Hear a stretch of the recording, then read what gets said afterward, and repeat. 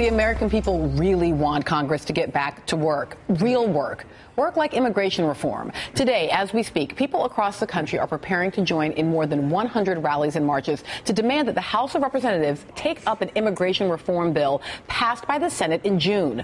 The March for Immigrant Dignity and Respect, as the event is being billed, is a prelude to a rally Tuesday at the National Mall, where organizers hope to draw tens of thousands of people. So it's a reminder that sometimes Congress, passes bills, creates legislation, and that none of that is happening in the middle of all of this drama. Right. And, it's interesting because immigration reform has continually, it's briefly on the front burner, and then a crisis happens, Syria, this debt ceiling, all these different things, and it gets pushed back. So this is an attempt just to put it back on the burner and remind people that we have a very mobilized Latino electorate.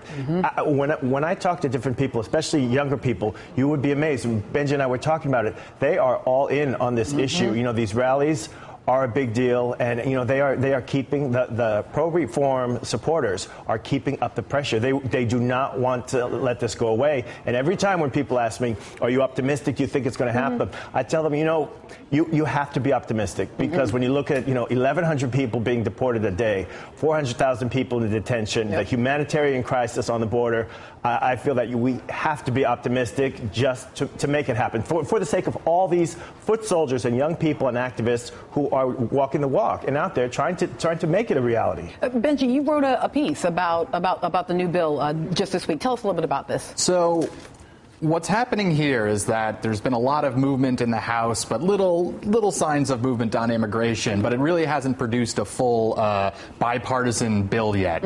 In fact, there were some bipartisan talks that collapsed. So right now, Republicans are still figuring out their own plans. So to put pressure on them, Democrats are uniting behind their own bill, which isn't likely to pass, but it's kind of setting down a marker saying, look, we're going to prove we're united on this issue. This is to pressure you to start showing that you care about it, too. And the bill is basically just the Senate bill. Right. It's the Senate bill plus a border security bill that passed with a unanimous bipartisan support in the House Homeland Security Committee. So what they're trying to say is, look, we're showing we're unified. Yes, this is a Democratic bill, but we're not putting some far-left marker out saying that this is the start of our negotiating position. What we're trying to show you is that we have an appetite for compromise. A lot of our members don't like this Senate bill. They'd want a much clearer path to citizenship. They don't like a lot of this border security surge.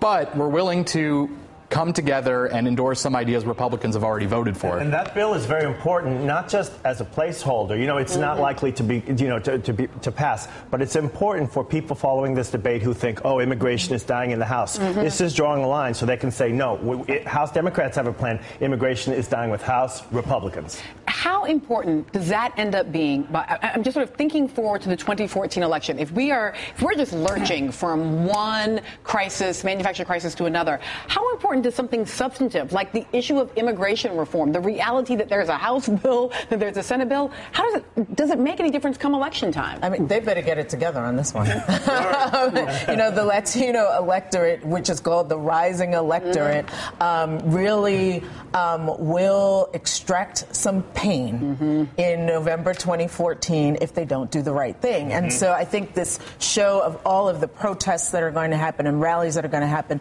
really is about keeping it front and center and letting them know just because the government shut down doesn't mean that the people are shutting down. Well, but I hate to be the skunk at the picnic here. But we're talking. Actually, I like being the skunk at the picnic. But we're talking about a congressional election, and the issue of gerrymandering comes up here. The truth is that in these districts of true believers, that is to say, particularly the hardline Republican districts, there is no pressure to come up with anything about immigration. Now, obviously, there is a nationwide feeling that we have to be more humane when it comes to our immigration policy. But I don't think there's going to be any pressure this year or next in Congress. What about for those off years? What about for those off years gubernatorial elections? So I understand we're talking about bills that would be passed at the federal level, and yet folks that are running at the statewide level in these off year elections nonetheless get attached to their party in a variety of important ways. And I was just in Colorado last month, which is a state that has gone from leaning red to almost completely blue. Even in the 2010, the great Republican year, Republicans were still losing. And it's and not entirely, but a lot of it is because of the Latino vote. They really have risen up, and immigration's been the key issue.